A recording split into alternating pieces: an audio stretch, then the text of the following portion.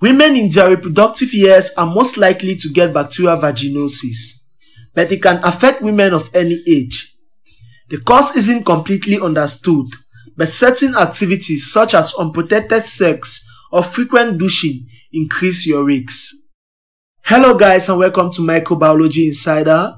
If you're new to this channel, I do videos about diseases caused by microorganisms and microbiology lectures in general. Before I ride on, please don't forget to hit the subscribe button and turn on your notification so whenever I upload a video, you'll be the first to know. In this video, we will be covering the following objectives. What is bacterial vaginosis? Symptoms of bacterial vaginosis. Causes of bacterial vaginosis. Complications associated with bacterial vaginosis. How to prevent bacterial vaginosis and how bacterial vaginosis can be diagnosed.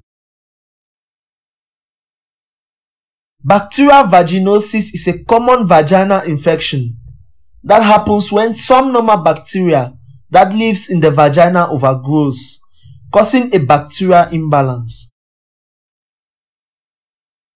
Many women with bacterial vaginosis have no signs or symptoms, but when present, they include a thin gray, white or green vaginal discharge, foul-smelling, fishy vaginal odor, vaginal itching, and burning during urination. Bacterial vaginosis results from overgrowth of one of several bacteria naturally found in your vagina. Usually, good bacteria, the lactobacilli, outnumber bad bacteria, the anaerobes. But if there are too many anaerobic bacteria, they upset the natural balance of microorganisms in your vagina and cause bacterial vaginosis. Risk factors for bacterial vaginosis include douching, the practice of rinsing out your vagina with water or a cleansing agent upsets the natural balance of your vagina. This can lead to an overgrowth of anaerobic bacteria and cause bacterial vaginosis. Since the vagina itself is self-cleaning, douching isn't necessary. Natural lack of lactobacilli bacteria. If your natural vaginal environment doesn't produce enough of the good lactobacilli bacteria, you're more likely to develop bacterial vaginosis. Having multiple sex partners or a new sex partner. Doctors don't fully understand the link between sexual activity and bacterial vaginosis, but the condition occurs more often in women who have multiple sex partners or a new sex partner. Bacterial vaginosis also occurs more frequently in women who have sex with women. Sometimes, having bacterial vaginosis may lead to preterm birth.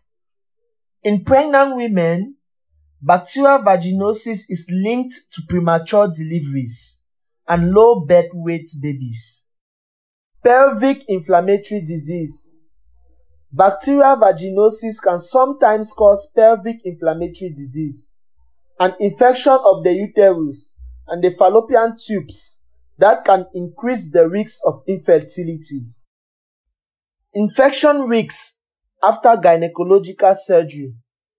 Having bacterial vaginosis may increase the risk of developing a post-surgical infection after procedures such as hysterectomy or dilation and curettage. Sexually transmitted infection. Having bacterial vaginosis makes women more susceptible to sexually transmitted infections such as HIV, herpes simplex virus, chlamydia, or gonorrhea. If you have HIV, bacterial vaginosis increases the odds that you pass the virus on to your partner. To help prevent bacterial vaginosis, minimize vaginal irritation. Use mild non-deodorant soaps and unscented tampons or pads. Secondly, don't douche. Your vagina doesn't require cleansing other than normal bathing.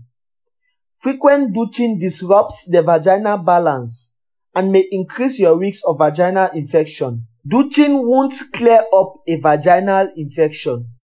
Avoid a sexually transmitted infection. Use a male latex condom. Limit your number of sex partners or abstain from intercourse to minimize your risk of a sexually transmitted infection. Some of the methods which can be used to detect bacterial vaginosis include a pelvic exam. During a pelvic exam, your doctor visually examines your vagina for signs of infection and inserts 2 fingers into your vagina while pressing on your abdomen with the other hand to check your pelvic organs for signs that may indicate disease. Examination of vaginal secretion. This may be done to check for an overgrowth of anaerobic bacteria in your vaginal flora.